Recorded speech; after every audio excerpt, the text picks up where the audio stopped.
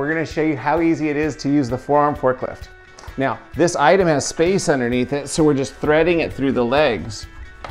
If this item was flat, we just tip and kick the straps to get them underneath. Now, we exchange the strap at the front so that they never ever slip out. So now we're actually sharing straps. They're just crossed underneath. What you're seeing us do now is put our hands on the piece of furniture, strap on our forearms, back straight, ready to lift. 1, 2, 3, and all we're doing is just standing straight up. Boy, I'll tell you, the leverage these employ make it feel so easy. How does it feel, babe? It feels great. Now, here we go. We're going to manage this through this narrow doorway. Easy breezy, don't want to scratch anything, don't want to bang anything up. The amount of control you have because it makes it easy is amazing. That was a big S turn right there. Thank you, babe. Great job. Now, as you'll see, she wants it right here, and I agree, it's gonna look a lot better, but there are steps. Check this out. She goes right up the steps too. So here's another thing my wife on the honey-do list. Really easy too. It's a big, thick armchair. To get the straps underneath, you just thread them, and you wanna make sure that they're all the way out the back. Easy breezy. Then I take the front of the strap, and what I'm gonna do is I'm gonna exchange it with my wife, because even though they're not gonna slip out past these bun feet, it's always good to make practice of putting them in an X underneath the item that you're about to lift.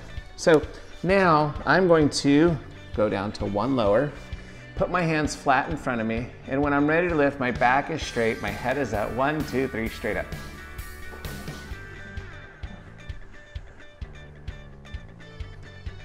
Now, as you can see, the leverage makes it feel so easy. How does that feel? Feels good. Imagine yourself doing this at home with your son, with your daughter. Easy breezy. Now, we're gonna navigate it through this last arch, and she wants it in here, so see how it turns out.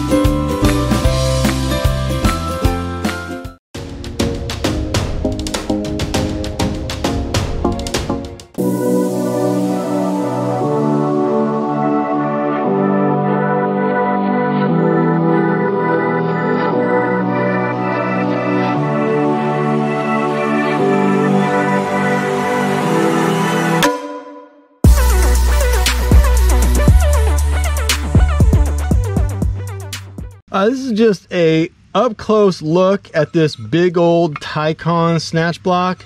I'll put a rating here on the screen for how many pounds it's good for. If you haven't used a snatch block before, it's really pretty straight up. You will just attach this thing first to your rope. So the first thing you do is open it up, hook your rope through there, and you're good to go. So your rope's good to go. Then you just have to make your attachment to your vehicle or your tree or whatever. So in this case, I'm just tied off to my trailer hitch, and then I've got my sling. But if you're gonna get a snatch block, I would really recommend you get a couple of shackles. They're just gonna make your life a lot easier. The deal with the shackle is that you can easily then connect your snatch block to anything. This is a rated tow strap. You could connect it to a rope. At that point, your snatch block is ready to be loaded, and you can redirect your load, or you can just create a mechanical advantage. Size-wise, this snatch block is pretty much the biggest I've got. I've got some other ones that I use on 3/4 inch line, and this one is even beefier. Like, it's just the hugest of the snatch blocks. I really haven't seen one bigger. It's also got a grease port, so you can put a Zerk fitting on here and grease it if you need to. It doesn't seem to need it. Like, it's got some lubrication in there. And personally, I've always just sprayed some WD-40 in there. Also, with the pin spanner, you could open up this ring here, pull it apart, and disassemble this whole guy if you wanted to. What I like about it is it's just overrated.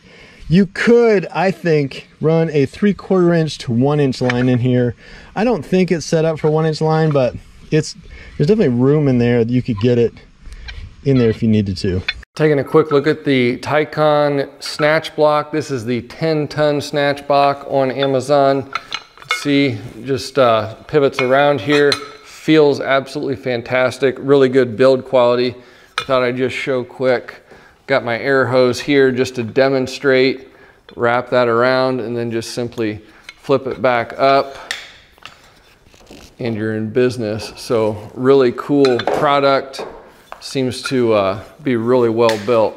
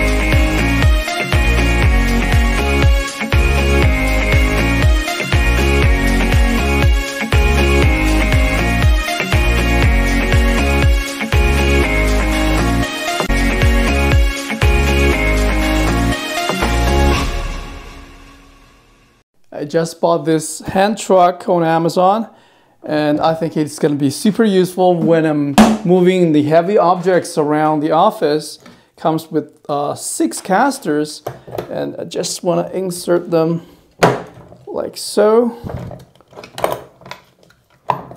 I think these are the same, yeah. About 2 inches.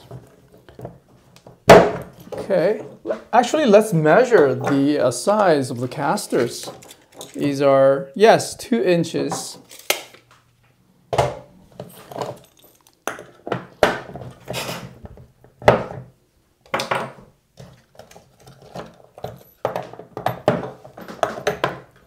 That's all I need for installation. No tools required. And it comes with the bungee cords too. Oh, pretty smooth. Yeah, that's the bungee cords it came with. Actually 4 hooks. Now let's take it off for a spin. Extends, folds up, and let's see. Press this button to extend the handle. Locks in, yeah. All right, let's try this. Pretty smooth. Most of the time I probably just don't need the handle at all. Maybe I can just do this. Don't you really need it extended? Now it's much, much easier to carry the bigger stuff, super heavy. Well, looks like, yeah, it will not stay vertical.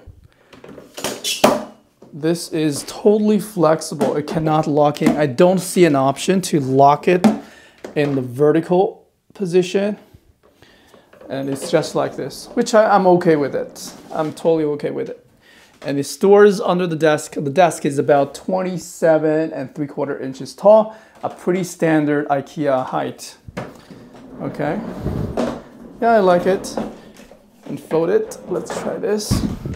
Have to push it outside and fold it like so. Very, very portable. And there's nothing holding this thing together. So it's kind of, it's easy to pull it out. And I don't have to use the handle. I just do this. It's also acceptable. I think that's a quick and easy way to use the hand truck to move my big battery around.